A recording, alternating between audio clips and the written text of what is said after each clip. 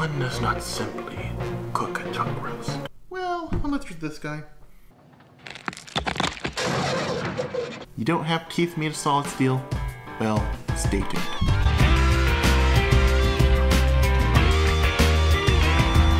Pot roast, the comfort food classic. If done right, it can feel like a warm hug from mommy. But if done wrong, it can feel like painful abuse from daddy.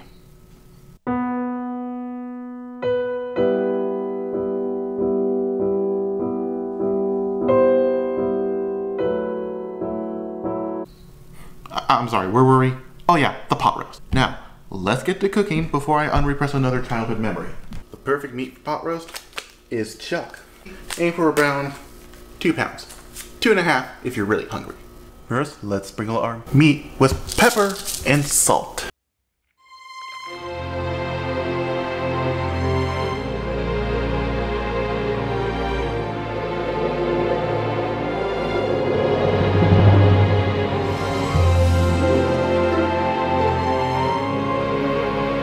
Next step, sear our meat. Now, let's set the burner to high heat. Put about a couple teaspoons of oil in here. Let it heat up. Oh, this will also create a bit of smoke, so best turn on the hood. Let your meat cook for 2 minutes on each side.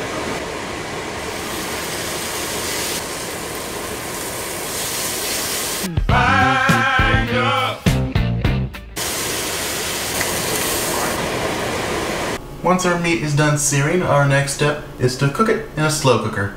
If you don't have one, I'll put links in the description where you can buy one. Now, before we put the meat in, we gotta put a few things in here first. Some carrots, 1 onion cut in quarters.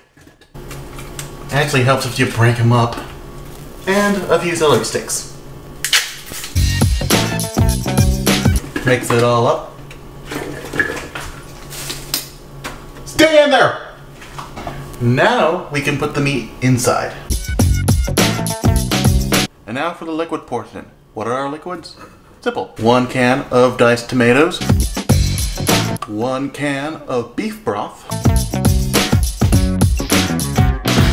And for our final liquid, water.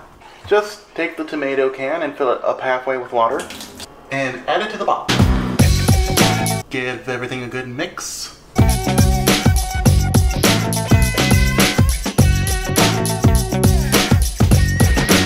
And finally, rosemary and some thyme.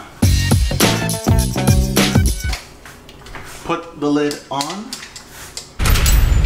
And let's set it on high for 5.5 hours. 6 if you're not in a hurry.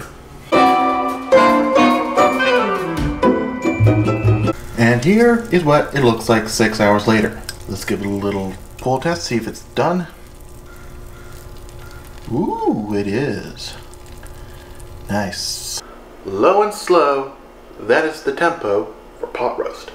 You know, it's often said that art can't be rushed. Much like pot roast, because if you do, you end up with one miserable mess on your hands. This has been today's Cuttin Kitchen. I'm CRJ, making cooking fun, and meaning it this time.